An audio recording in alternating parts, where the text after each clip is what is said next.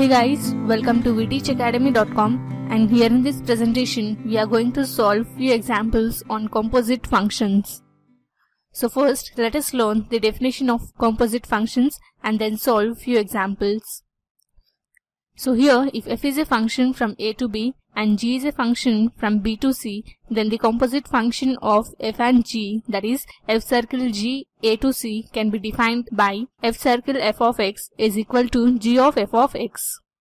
And now let me explain this concept with the help of few examples. So here we have the first example as let f of x is equal to x cube and g of x is equal to x square plus 1 for every x belongs to R.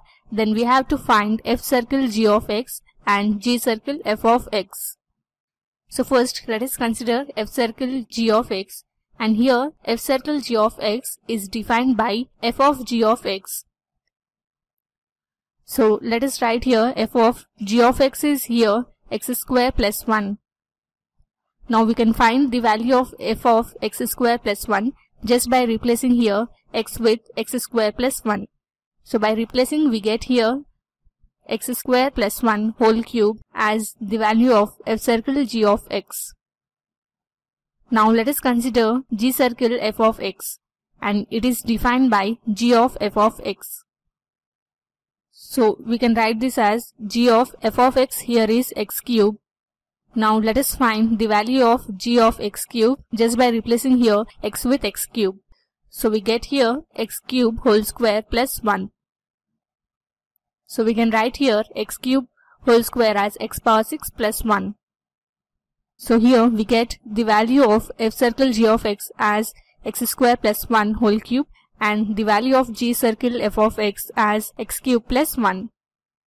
And now let me explain another example. Here we have the function f of x as x square plus 2 and the function g of x is equal to x square minus 2.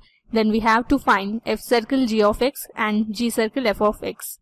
So first let us consider f circle g of x, and it is defined by f of g of x. So we can write here as f of g of x is here x square minus 2.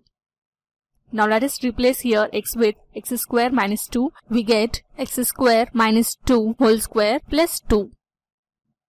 So here this is nothing but f circle g of x. Now let us find the value of g circle f of x, and we know it is defined by g of f of x. So we can write this as g of f of x is here x square plus 2.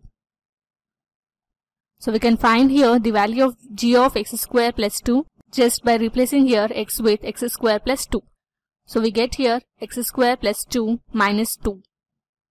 And here this is nothing but g circle f of x. So this was a basic introduction on how to solve a problem on composite functions. Hope you understood the concept.